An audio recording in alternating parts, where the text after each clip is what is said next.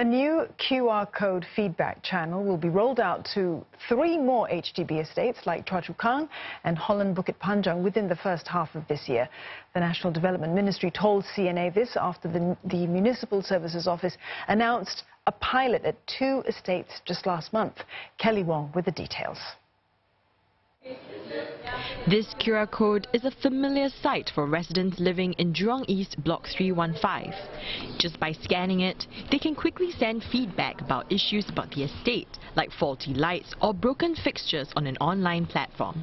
It's one more option besides finding a number to dial or sending an email to agencies or the town council. It wasn't a very long process.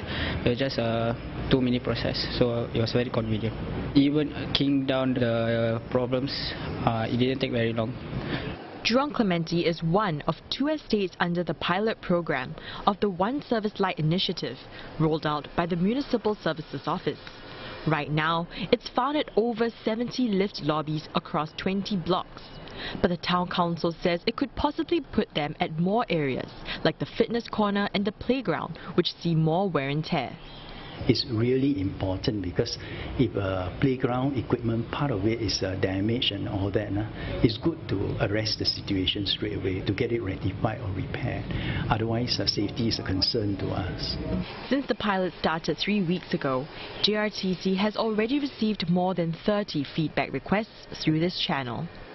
Most of the residents I spoke to are aware of the QR code placed by lifts, but they are not using it because they still prefer more traditional methods of feedback, like calling or going down to the town council directly.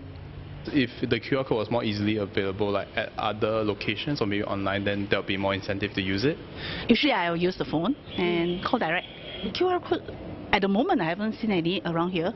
If I use this QR code, I won't know whether they will solve it personally. 我不会用这个。那你知道在那边吗？还是？应该是知道啦，但是我不会用。